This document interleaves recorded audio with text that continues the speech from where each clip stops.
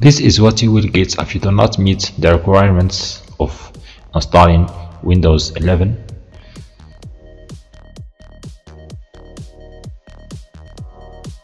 Hey viewers, welcome back to another video.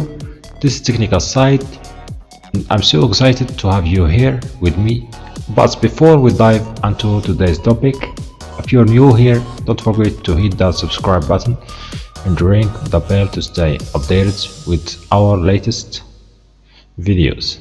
Okay, so in today's video we're going to show you how to bypass the requirements if you're going to update to Windows 11 23H2 from Windows 10 or Windows 11 22H2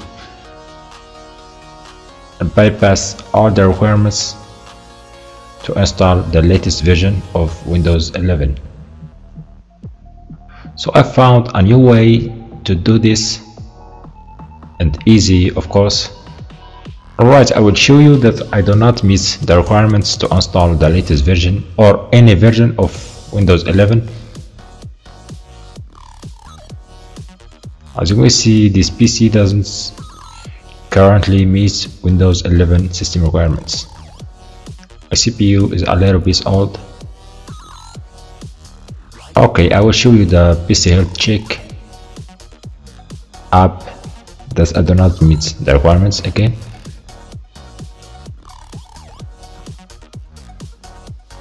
I will check now. As you may see, the processor is not currently supported for Windows 11. My problem is with the CPU. Okay, I will close this for now. Okay, so the first step you're gonna do, guys, is to download the ISO from Microsoft's website. Choose any language you want. Okay, hit OK, download this file.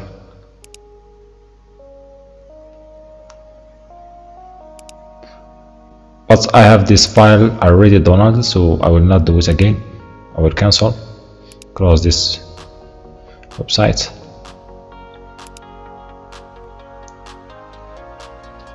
Alright, go to File Manager, go to Downloads, where the ISO image is downloaded, click Mount, go to this PC. You will find this in here as a drive, but remember the letter, okay? My letter here is G, so check what letter it gives you in here. As you may see, it's mounted as a DVD drive, but forget everything and focus on the letter it has mounted in. Alright, so the next step is running CMD. Run it as administrator for full control. Alright, hit the letter that have been mounted in. For me is G.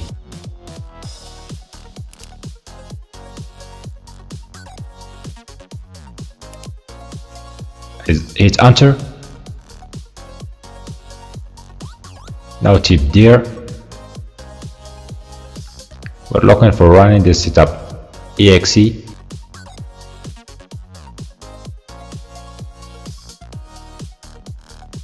Now type cd sources. Hit enter again.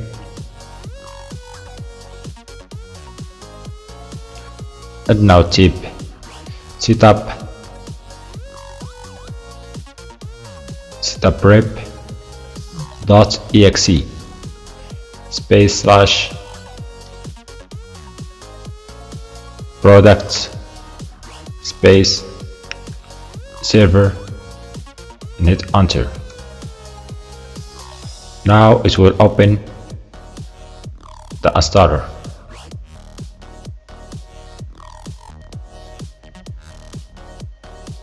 I will skip updates, drivers updates. It's checking for my PC.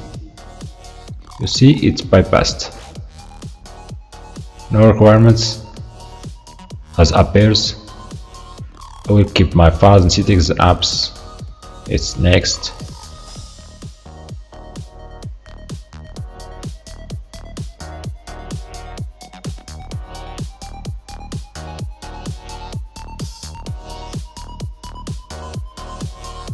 I will just tap install and leave it until computer restarts.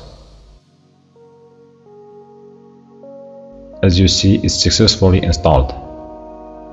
Alright, that's it for this video guys. I hope you enjoyed. Don't forget to like and subscribe for more upcoming videos like this. See you in next video guys. Bye bye.